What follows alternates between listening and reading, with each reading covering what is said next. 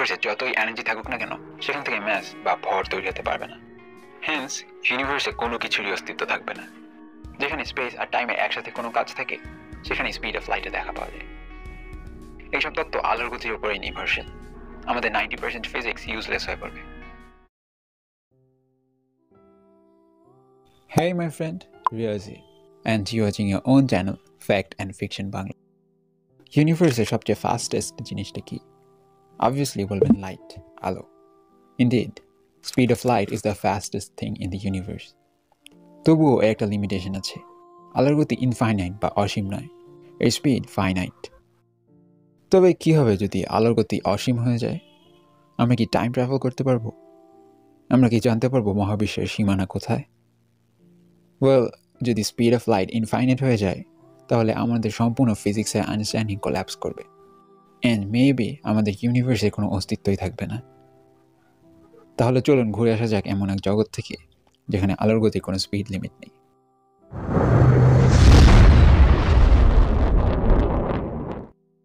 First of all আমাদের জানা উচিত আলোর গতি অসীম নয় কেন।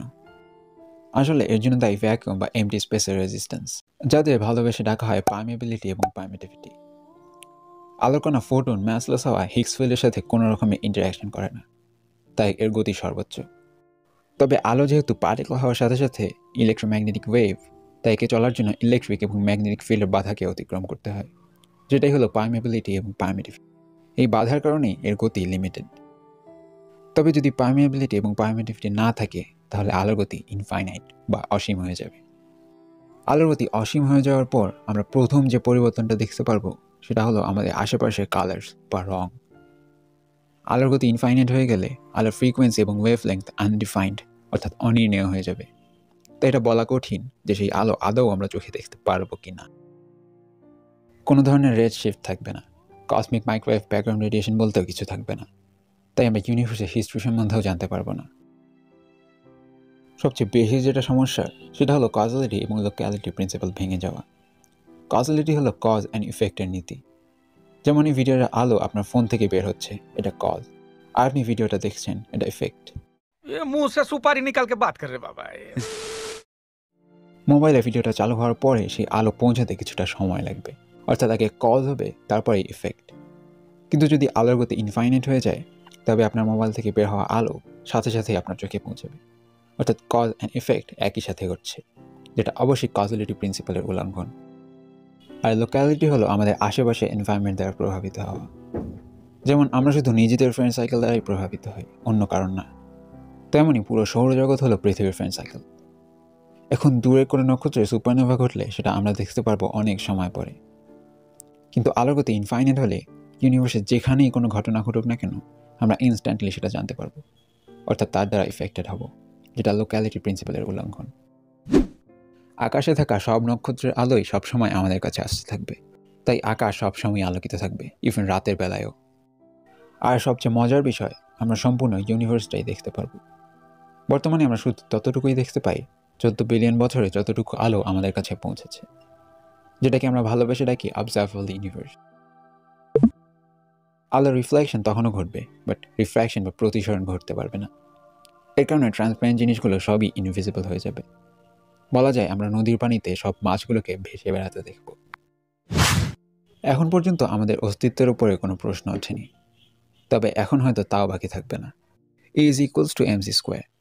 এখান থেকে বলা যায় মাস বা m is equal to e/c square. c অর্থাৎ আলোর গতি যদি অসীম হয়ে যায় দেন m will be 0।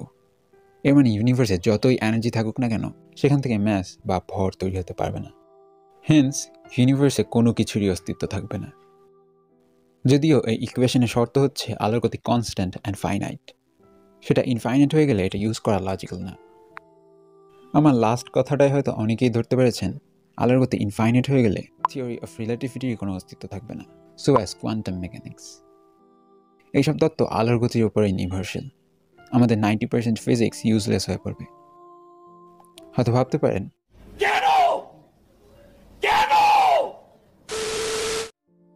কেন সবকিছু স্পিড অফ লাইটের উপর ডিপেন্ড করে। Actually it doesn't. The only thing universe cares about is causality. আলোর গতি 0 থেকে ইনফিনিটির মধ্যে যে কোনো সংখ্যা হতে পারে, নো প্রবলেম। কিন্তু সেটা 0 বা ইনফিনিটি হয়ে গেলে সব কিছু গোলমাল হয়ে যায়। স্পেস আর টাইম দুটো আলাদা এন্টিটি নয়, বরং একই জিনিস। যেমন এনার্জি এবং ম্যাস দুটো আলাদা জিনিস নয়, একই জিনিস। আর এটা এক্সপ্রেস করে স্পিড অফ লাইট। এর থেকে স্পেস অ্যান্ড টাইমের ইন্টারচেঞ্জেবল কোয়ান্টিটি পাওয়া যায়। যেখানে স্পেস আর টাইমের একসাথে কোনো কাজ থাকে, সেখানে স্পিড অফ লাইটের দেখা পাওয়া যায়। তাই আলো বা লাইট হলো ইউনিভার্সের ফান্ডামেন্টাল ইউনিট। কল্পনার জগতে ঘোরাফেরা অনেক হলো, আবার আমাদের দুনিয়াতে ফিরে আসা যাক। তো আজকের ভিডিওটা এই পর্যন্তই। ভালো থাকবেন, দেখা হবে আবার অন্য কোনো ভিডিওতে। Until next week, my friend.